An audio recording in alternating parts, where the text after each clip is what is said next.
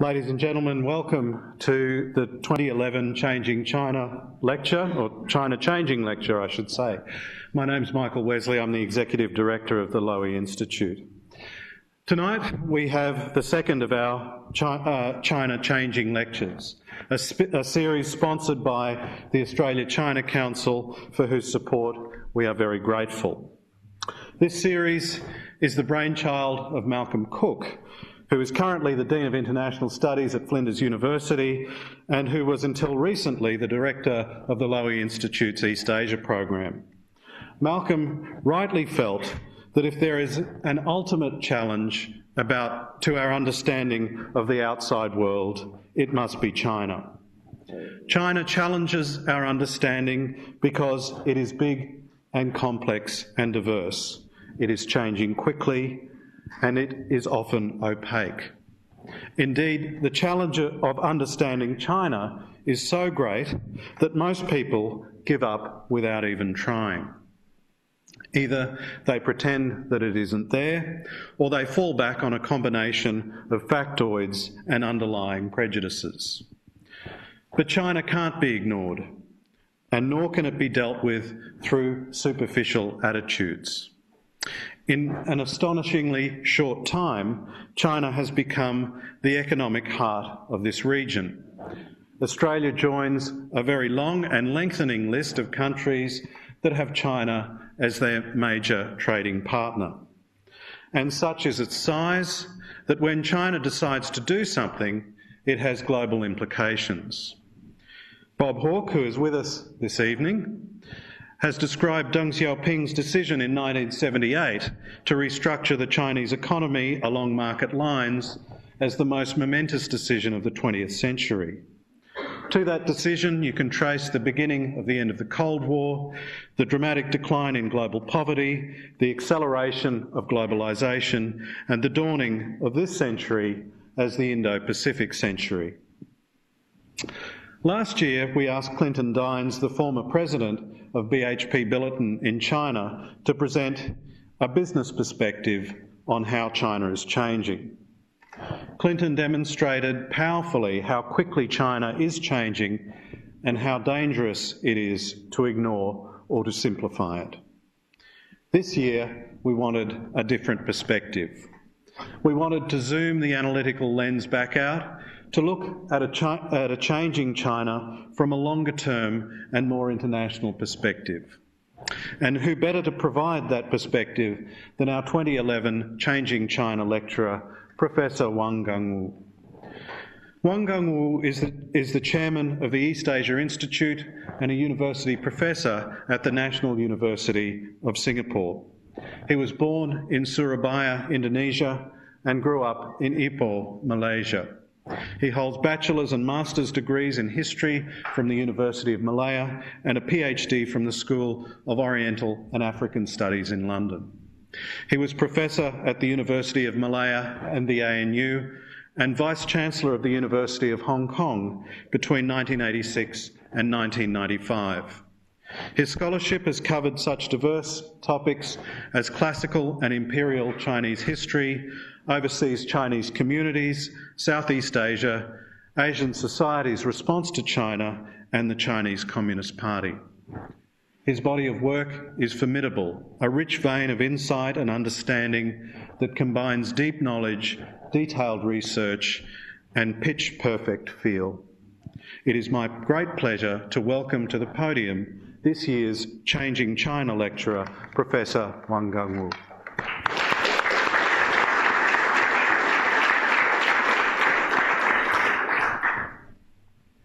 Thank you, Michael. It's really a great pleasure and honour to be speaking here. I've been hearing about the work of the Institute for some time, but haven't had the opportunity to meet you and your colleagues. And I'm delighted to see this Institute lodged in a most beautiful building. I hadn't noticed this building before, so when I got up this morning and came out and had a look at it, I thought, my goodness, this is the Lowy Institute. It's I gather it's a heritage building. It's something really quite rare, and in the great cities of the world, fewer and fewer such buildings have been preserved, so I'm particularly happy to see that happen here. I've chosen to talk about China, but it's such a big field. You forgive me if I've just zeroed in on a few things which struck me. And I begin by saying that China has been put in the same league table as the United States for quite a while now. So to talk of some kind of equality is not out of place. But this kind of equality does not necessarily translate into mutual respect. And I approach this topic of respect and equality in the context that China is not the equal of the United States, and that the two countries have different ideas about what they most respect. Also, I believe that attitudes towards the pursuit of equality between nations and judgments about what deserves respect are important in international affairs, and how these two large and powerful countries manage concepts like equality and respect between them could seriously affect peace and stability in our region. One set of comparisons marked the heightened relationship between the two countries. This was the suggestion that talking about a group of two, a G2, alongside the G8, would place the relationship between the US and China on a new footing. Now, given the obvious inequality between the two countries, it was surprising how long this term G2 was mentioned in the media headlines in 2009 and even parts of 2010. This G2 idea was subjected to many interpretations. To some, it was just a just recognition of China's new status in world affairs, and should be seen as an offer on the part of the Americans for some kind of partnership with the other stakeholder. If that was true, it was visionary and constructive, and showed a respect for China that China should welcome. Others were more skeptical, for all sorts of reasons, and the reasons range from a deep distrust of the motives of the United States to all kinds of, on one hand, to all kinds of fears about China's own ambitions, and also to serious doubts about what such talk would do to America's established allies. Some even wondered how the United States could be so naive. The Chinese leaders were openly puzzled, they too were puzzled, how there could be respect without equality on key matters of political and military power. Yet others in China suspected that the media attention was simply to scare readers into believing that a second, not so benign superpower was on the horizon, rather like telling ghost stories to try to banish terror. This heavy coverage, for a while anyway, did not point to any real equality between the two nations. What became more obvious was the scant respect that the media in the two countries showed for each other. A week is a long time in politics, they say, and a month can be like eternity. That year-long play with words, with the possible G2 relationship, is now off the map. And headlines now focus on the new configurations in the old hotspots of the Middle East, the possible changes in the Arab world, and how do they affect the way we see the future of US-China relations. Obviously, international politics remains unpredictable, and words like equality and respect in that arena can quickly become meaningless. How will the events that no one had predicted for the Middle East push the US and China to recalibrate their relations yet again? It is likely that the relations between China and the United States will return to the front pages before long, but it is unlikely to come back as a G2 syndrome or anything as simple as confrontation or partnership. But underlying issues of equality and respect, I believe, remain important. Let me review some of the references to G2, suggesting how that could shape the power structure in the Asia-Pacific. From the start, there were different responses to the very idea of G2. For some, it appeared that the Americans who initiated the idea, those American commentators particularly, some very leading figures in the field, who initiated the idea and kept talking it up, were insincere.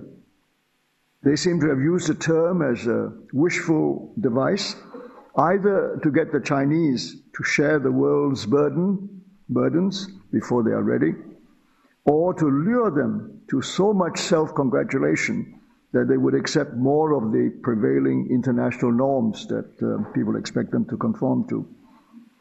At the same time, many Chinese were flattered and taken together with the financial meltdown on Wall Street in the 2 years after 2008. The idea drew out expressions of great nationalist pride.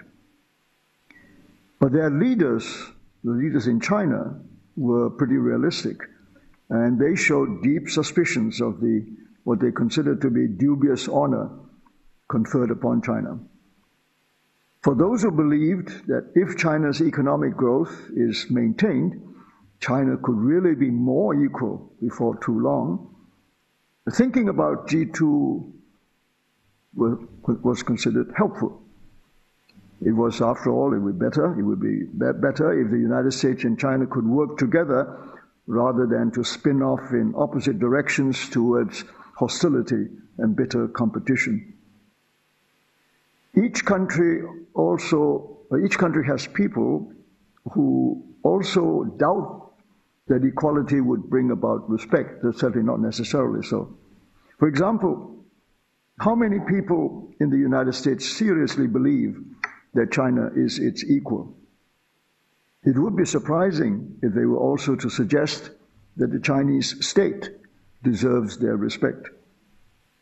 Transnational capitalists may have found it profitable to engage China as an equal in commercial and industrial development and show respect to Chinese technical skills and ingenuity. Strategic thinkers may need China to be seen as an equal in order to plan their worst-case scenarios, but there is little respect for China's military capacity in the near future. Similarly, no one in China thinks that China is equal to the United States in power and wealth, though many would consider that prospect attractive in the longer run. Even in traditional areas of culture and social values, most Chinese would acknowledge that the United States, as the leader of Western learning today, is superior in all scientific fields, including in the social sciences, at least for quite a while longer. Consequently, there is respect for American core achievements as the spearhead of Western civilization. In short, the combination of equality and respect that we might expect to find in the idea of a G2 partnership of two powerful countries is an ambiguously mixed one. It is far from clear that their energies could be channelized to make the world more peaceful and prosperous. Nevertheless, both countries cannot dismiss the perceptions and attitudes that are linked to persistent inequality and stubborn disrespect.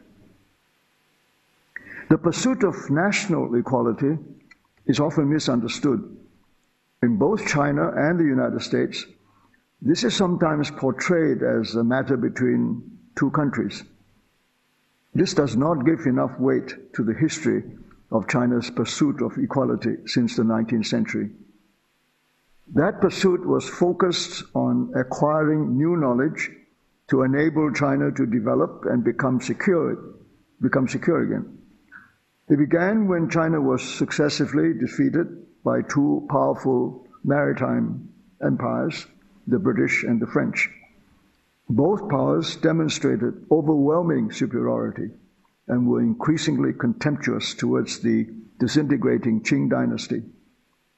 In comparison, the United States seemed respectful and confined their demands in China to trade and trade alone, and perhaps expressions of missionary dedication that established numerous schools, colleges, and hospitals, and thus introduced modern ideas to ordinary Chinese, something that few other countries bothered to do. So for decades, the US displayed a willingness to offer a helping hand while the Europeans remained haughty and condescending. It was truly remarkable that within a decade of the disastrous Treaty of Peking of 1860, the Chinese court agreed to send 120 young Chinese boys to study in schools and colleges in New England. And the young boys were well received by the American educators.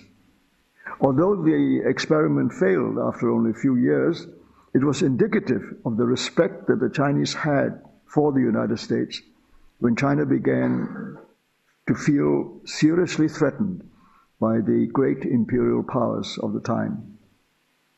The point here is that no idea of national equality was involved. The Qing officials saw the Americans as softer, friendlier Westerners who could teach them what they wanted to learn without arrogance. Being themselves students and followers of European learning, the Americans could show the Chinese how to master new realms of knowledge. They were merely, in the eyes of the Chinese at the time, a few steps ahead in the same pursuit of equality with the powerful West of Western Europe. Similarly, even after being defeated by the Japanese in 1895, the Chinese sent their best students to Japan to study from people who had learned from the West so successfully. There was no questions concerning national equality or inequality with Japan either. They were simply fellow students of the advanced nations of the West who had acquired the new knowledge more quickly. All that was to change after the fall of the Qing dynasty and the establishment of the Republic.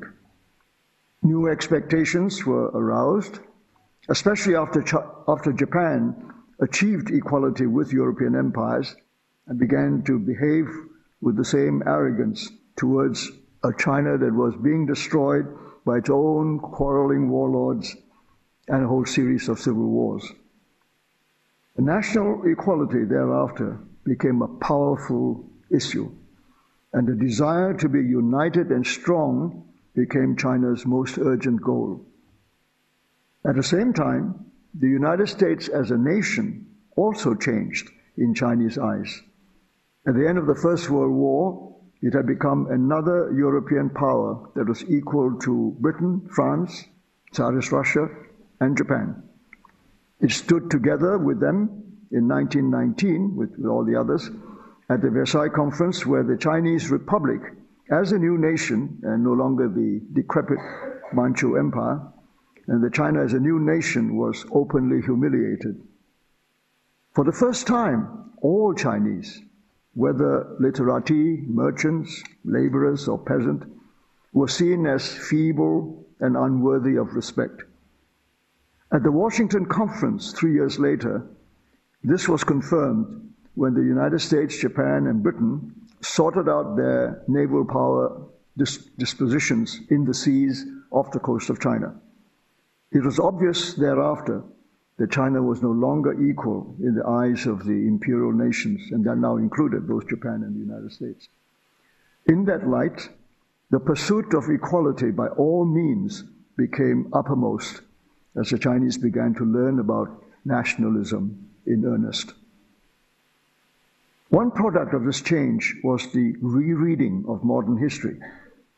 It was only after the Versailles Conference that Chinese politicians began to date the loss of equality, as well as the loss of sovereignty, retrospectively back to the now renamed unequal treaties signed after the Opium Wars of the 1840 and 1860 period. The recovery of equality thereafter became a national duty. 2 generations of Chinese diplomats devoted themselves obsessively to this task until the end of the Second World War. The ability to eliminate inequality became the litmus test for all political leaders in China. For the next few decades, the Chinese still chose to see the United States as the country that could still help China become equal to imperial powers like Britain and Japan. And even beyond that, and that United States could still help China balance the power of the Soviet Union, of Stalin and Khrushchev after that. Now, America's experience as a colony that was liberated from another empire continued to place the image of America as being on the same side as that of China. It was seen as a successful student of the West who remained benign and could show the way towards China's recovery. The context changed when the bitter rivalry between the United States and the Soviet Union, now both superpowers instead of mere imperial powers, made the question of national equality irrelevant, although nominally the new structure of the United Nations made it appear that all countries were equal. China was most fortunate that, with United States support, it was among the 5 more than equal nations in that organization's Security Council. At least in theory, there was equality among 5 nations in the world, and China was more than content with that. For a poor and divided country in 1945, what more could it ask for? In Chinese eyes, the end of the Cold War in the 1990s confirmed that the United States has come to inherit the mantle of the British Empire at its height. This new power covers the whole world, as the British Empire did. Its reach and impact is even more comprehensive and much greater. At the same time, if the analogy is taken further, the new imperial structure could also decline, as the earlier empire had done after a century or so. In order to avoid doing that, in order to avoid declining, the Chinese ask, will the United States look out for a rival or potential enemy, or seek to engage a powerful partner? Whichever choice the United States made, China would have to be conferred some degree of equality. This is the context of the G2 syndrome as the Chinese saw it. If it meant that China also had a choice whether to become an enemy or a partner, then the question is that the kind of equality that China has been seeking during the past century? The Chinese love to say, 和而不同, meaning to be in harmony but remain distinct and different. Now, can that define an equality that is accompanied by respect for each other's differences? Equality can also be an evocative idea that has little to do with nations. For the individuals to be equal before God has always been a great comfort. But it is not a proposition that can be easily demonstrated. More tangible is for people to be equal before the law. But the idea of being equal as nations in international courts is new and still being tested.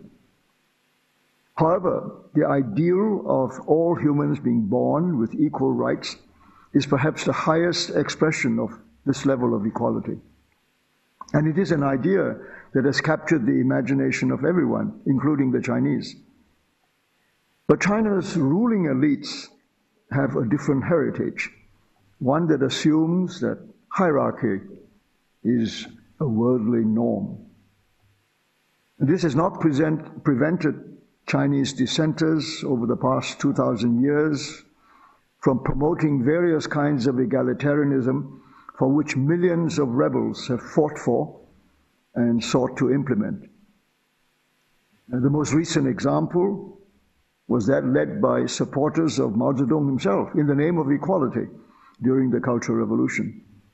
But the consequences were so dire that the Chinese people have forsworn such extreme calls for egalitarianism altogether.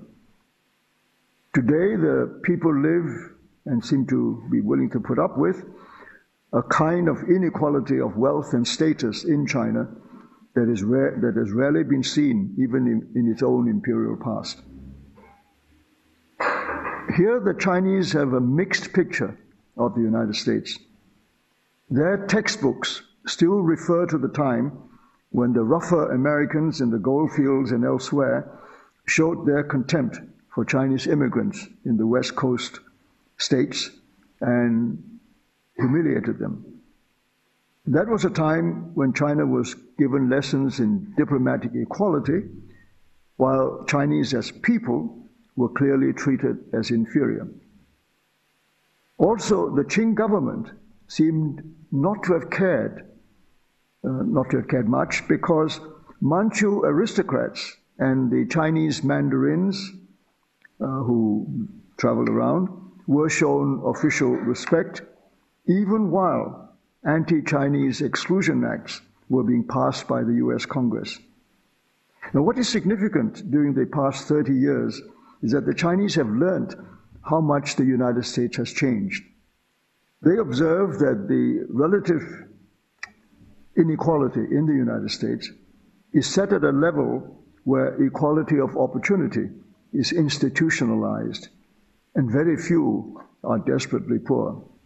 Now, this is something they can admire. In fact, such a realizable ideal of equal opportunity is something that they claim to be committed to establishing in their own society. Linked to the idea of equality are other comparisons. Many people had forgotten that China had been politically and economically superior in much of Asia for centuries up until the 18th century. There is now a growing literature about China re-emerging, with images of the country being restored to its earlier greatness. Historians in the West seem to agree that up to the 18th century, the Qing Empire was one of the richest economies in the world. And some predict that the current China will regain that position in the next decade or two. On this issue, there are those in China who think that the pursuit of economic equality with the US is too modest. The country should expect ultimately to recover the political and cultural primacy beyond Asia. In that context, China's economic performance these past 30 years was but a prelude to what will happen later in the 21st century. But primacy, obviously, is not equality, and equality has never impressed the Chinese elites. Their political culture, expressed through 2,000 years of exhortation, has always emphasized the enduring security that came out of prosperity and stability within, and respect and admiration without. The current leadership seem to have reaffirmed this goal in its rhetoric. But as long as it fails to gain a broader political and cultural respect by other nations for China, it may have to be satisfied to play the kind of ranking game in the league tables that quantitative methods and attitudes favor. The task of winning respect is a great deal more demanding. Foreign views about China have varied considerably over the past 3,000 years. In the past, overland, the tribal confederations in the north that conquered China regularly had coveted its riches and showed very little respect whenever the Chinese state was militarily weak. Beyond the seas, notably in South and Southeast Asia, trading with China was profitable. But apart from some ceremonial genuflections, little attention was paid to what China stood for. Except for Japan and Korea in Northeast Asia, nothing much was written by China's neighbors about Chinese ideas and achievements. Most of these states did not even bother to flatter the Chinese by learning from its culture or by copying its social and political institutions. This never seemed to have troubled the Chinese state, and its rulers were content to have occasional contacts and demonstrations of ritual respect. It was only after the Western maritime power reached Chinese shores, and industrial capitalism led to new levels of global wealth and power, that the security landscape was radically changed, even for China. And even then, China could assume that there was respect, at least for a while, for its dynastic empire, at least for its ancient civilization, if not for its governance principles. Thus, at no point in China's long history did its ruling elites doubt that respect for their success in enabling such a large territory to be united and stay united and stable, more or less, was the measure of its worthiness. The record shows that respect for China was the norm. China rarely lost what it saw as respect for Chinese civilization. And when it did lose that respect, it was never for very long. To expect that the time has come for China to be respected again can be said to be something much to be desired by all Chinese. The issue today hinges on how much the criteria for winning that respect have changed. For example, there's one kind of respect that is measured purely by material success. But there are other kinds that are determined by intellectual achievements and standards of humanitarian behavior. And there is also the kind of respect that demands that China conforms to what is described as international norms. In this context, the relations between the United States and China will depend more on the respect that can be developed between them as modern societies and cultures than on mere notions of abstract and legal equality. That is a kind of equality between nations as defined in law. For China, at least, sustained displays of respect, however symbolic and ceremonial, are more meaningful than regular measurements to determine equality. The story of the relationship here is mixed. During the past 150 years, the Chinese state recalls the times when the US had come to China's aid against imperial powers like Britain, France, Japan, and Russia, and offered to treat China fairly. Whenever that happened, China had taken it to reflect a respect that they greatly appreciated. At a different level, the Chinese also remember that large numbers of Chinese merchants and laborers were ill-treated in the United States, and that was regrettable. But the fact that there was a lack of national consciousness under Manchu rule partly explains why the reaction by the Qing government was muted at the time, and how the anger against the United States was kept under control. Most Chinese now celebrate the new US immigration policies since the 1960s that have enabled hundreds of thousands of Chinese to settle and ultimately integrate into American society.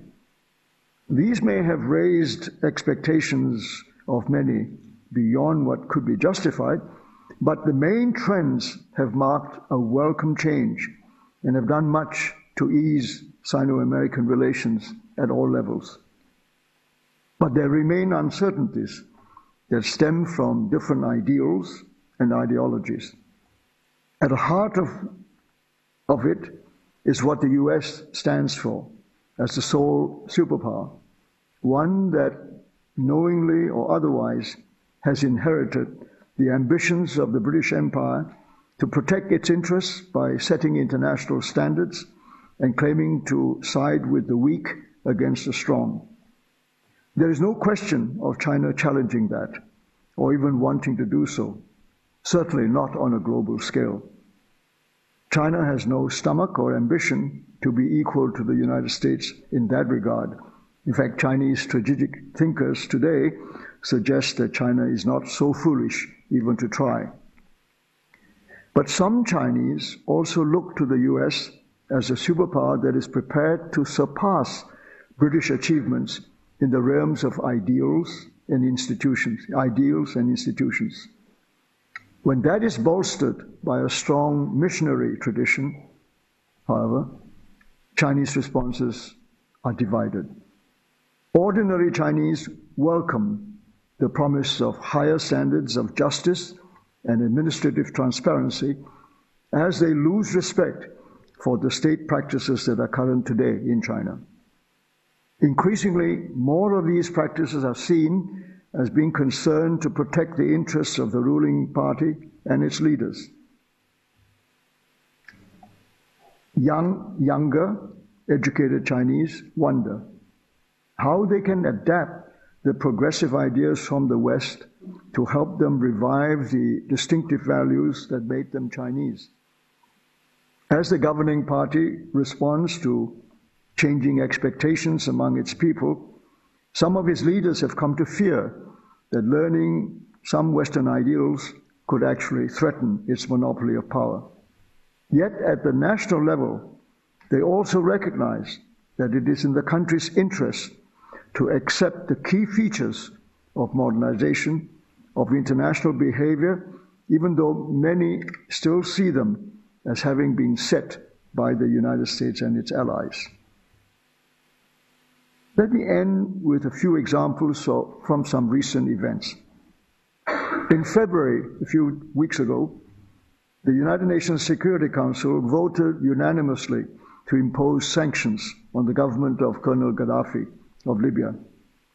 For the first time, it agreed to refer a case of state violence to the International Criminal Court. China voted together with the United States on this matter, both countries displaying a degree of respect they have not often shown to each other on the Security Council. At the same time, the US media picked up the analogy of Tahrir Square in Cairo and other similar centers of demonstrations in the Arab world with Tiananmen Square in Beijing and dwelt on the fact that the Chinese media were constrained to report fully on the Middle East disorders. Chinese dissenters, mainly overseas but also in Hong Kong, and with the support of the United States media, were also actively blogging with calls for brave Chinese citizens to meet in several major cities to display their discontent with the PRC government. Even the United States ambassador in Beijing was involved with the police action at Wangfujing in Beijing against possible or potential protesters. Now, clearly, the media saw the United States on the right side of history, and memories of China's record on Tiananmen have encouraged some to think that this is an opportunity to shame the Chinese leaders to make the political reforms that are long overdue. There was no question here of American respect for Chinese sensitivities, nor Chinese niceties about foreign journalists, least of all American ones. The widespread use in the Chinese blogs and by the media outside China of the word 变天 which means changes in heaven, changes of weather, to describe what was happening in the Middle East, was striking. This word biantian is a reference to regime change in certain contexts. And the word has been used to remind Chinese readers that weather or regime change could come about peacefully, without violence, and without many deaths. One other reference to Tiananmen that was picked up in several blogs was a particularly painful reminder to the Chinese authorities. It came from Colonel Gaddafi himself, when he equated his actions with those of the Chinese government in the use of military force to quell the protest in the Beijing Square 21 years ago. He promised he would be equally successful. And this showed a kind of respect that the Chinese leaders could hardly have welcomed. Now, this is not the place to go into the rights and wrongs of using such analogies. It is interesting enough for China to act together with the US in the Security Council, and at the same time and in the same week to have its use of violent suppression in 1989 quoted approvingly by Colonel Gaddafi as comparable to his own. The Chinese also observed with keen interest that despite decades of attention and support and billions of aid and arms sales to several states in the Middle East, the United States was surprised by the fall from grace of their friends in Tunisia and Egypt, and possibly others elsewhere in the Arab world.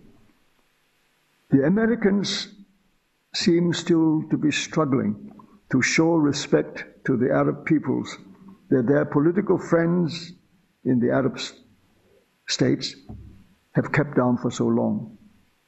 The burdens of a superpower are truly onerous and unpredictable, and China will not be slow to take note of that. How this affects China's future thinking about its own non-didactic and non-interventionist policies in Africa and elsewhere will be worthy of close scrutiny. One other comparison is worth making. The size of US oil investments in Libya is small, but had recently been growing. The number of Chinese companies operating there, however, has grown very fast indeed.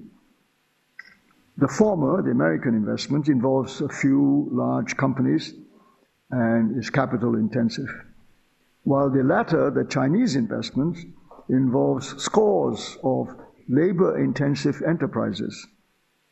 The difference in financial terms is hard to ascertain, and I haven't been able to do that.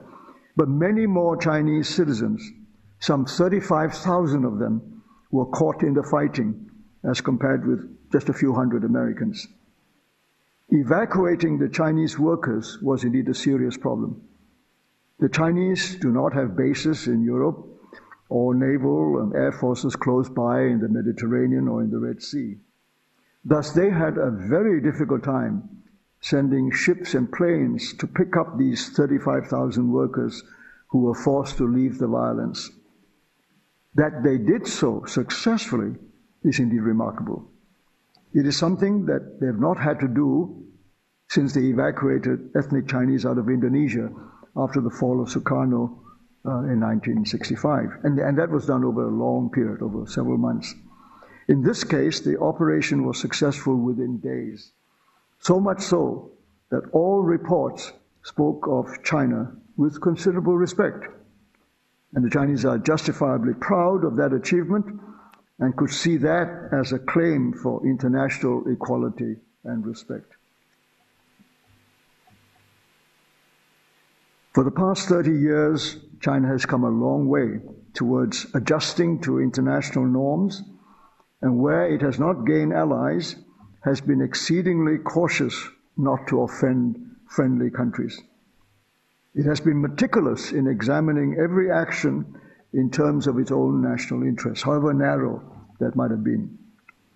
At times, for example, on questions of legal equality associated with issues of sovereignty, the government has been stubbornly correct and legalistic. At other times, it has shown great flexibility. But in terms of political and judicial reforms, especially where individual rights and liberties are concerned, the ruling party has not been willing to accept any criticism. It has determined that national interests are being well protected by the party, that the party embodies the nation, and therefore only the party can ensure China's security and continued rise to prosperity. Any criticism threatens what has been achieved so far. As a result, China's record in the treatment of dissenters and whistleblowers has been contrary to the ideals of justice and fairness that even most Chinese now expect. Some of the authorities' actions stem from poor governance, but many others are rooted in selfish interests that protect those in power from public scrutiny. The emerging social contradictions are obvious. If they're not corrected, China cannot expect much respect from the Chinese people themselves. If these malpractices are not ameliorated, the US will also find it difficult to show respect, and without respect, the semblance of equality will ultimately count for little. There was, for so much of modern Chinese history, moments when a little equality in the eyes of others would have meant so much for the Chinese people, not least when it came from the United States and its people. Today, as China gains greater equality globally, the thinking people in China have begun to ask what equality is worth if there is no respect. They have come to understand how much harder it is to earn a broader respect. They now know that seeking it from the outside, including from the US and its people, can only be superficial unless there is also a community of respect within the nation. Only when the Chinese people have created the conditions for a more just and caring society can they find self-respect. And it is in that realm of self-respect that could possibly ensure enduring respect from the world outside. Thank you.